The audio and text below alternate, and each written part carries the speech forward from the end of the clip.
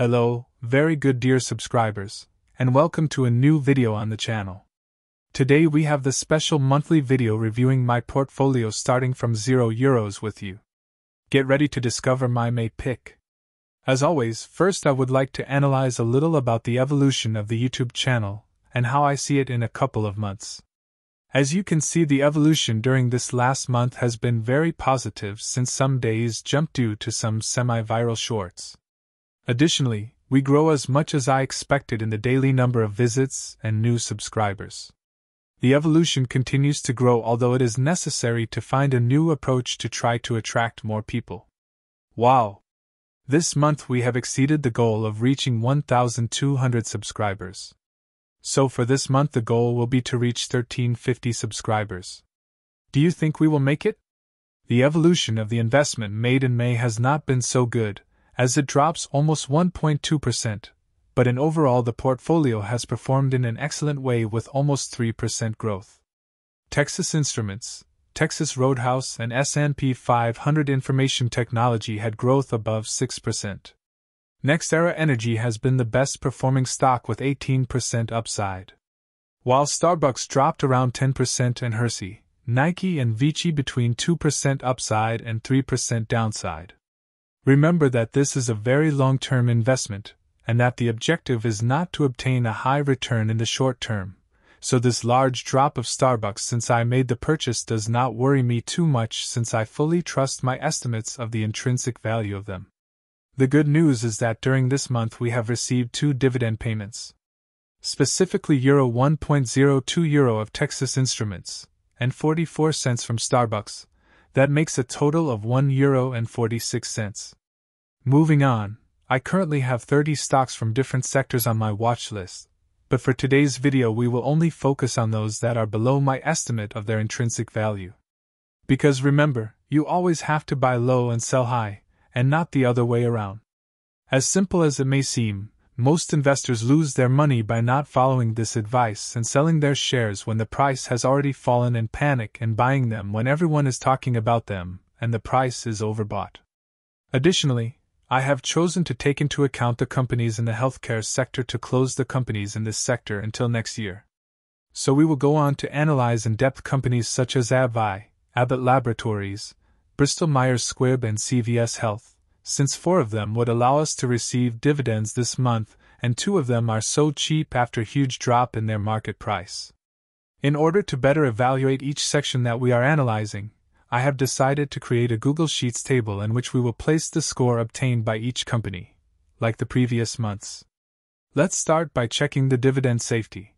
Both AbbVie and CVS have a dividend safety of 80 while Abbott has a dividend safety of 90. Finally, Bristol Myers has a lower dividend safety, even so I consider that the safety of all 4 is good.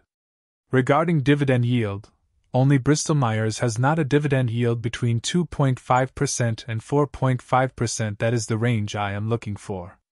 However, if we look at dividend growth, the situation changes completely since the stocks that had a higher initial dividend are those that have the lowest growth. Even so, the growth of all of them seems stable, with the annual compound growth of the last 5 years being between 5% and 10%. Continuing with the evolution of the revenue and earnings of each company. All 4 have had a positive evolution, although Abbott, Bristol Myers and AbbVie had a decrease in both in the last year. Now, if we look at the evolution of free cash flow per share over the last 10 years, the 2 that have had a positive evolution are AbbVie and Bristol Myers Squibb, since the other 2 have had a somewhat flat and inconsistent evolution with years of growth and years of decrease. As I mentioned in my previous video, I want to make investments in companies that make buybacks.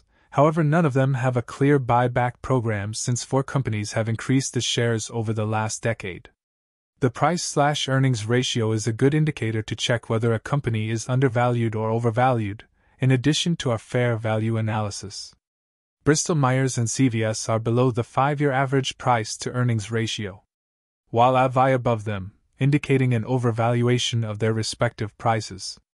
Moving on to yield on cost, here AbbVie and ABT are the clear winner with around 10% compound annual growth rate over the last 10 years.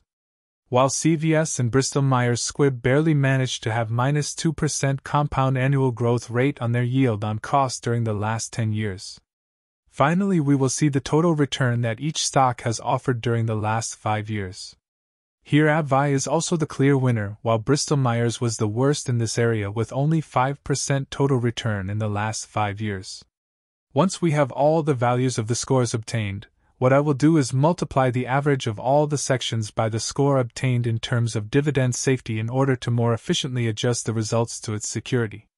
Well, as you can see, AbbVie and Abbott have obtained the highest score, but I will choose AbbVie due to his free cash flow growth rate. As a result, AbbVie will be our pick of June. Then we enter the Scalable Broker and carry out the operation, looking for the AbbVie ticker. Remember that I will always try to make a purchase of around €100 so that the commission is less than 1%. So introducing one share we would make an investment of €149.96, so adding the commission of 99 cents, the investment amounts to €150.95. I would like to emphasize that I made the purchase on the 29th of April. Well, we go on to write down the purchases made in our Google spreadsheet. So I put the date on which I made the purchase, the AbbVie ticker, and finally I have to look at the euro to US dollar exchange rate to have it as a reference. As you can see, it gives me a total of €150.95. Then placing the ticker in the first column as always, automatically will appear the number of shares and cost per share. We added it in the healthcare sector. And as you can see, we have some problems to obtain the annual dividend data from Finviz, but more or less it will allow us to reinvest 0.04 shares annually via dividends. As we are already in the month of June, I will move on to the monthly value sheet, and in the month of June 2024 we will write the €1,356.08 that our investments are worth in the market. This month I added a new feature to this sheet which shows the monthly total return of our portfolio.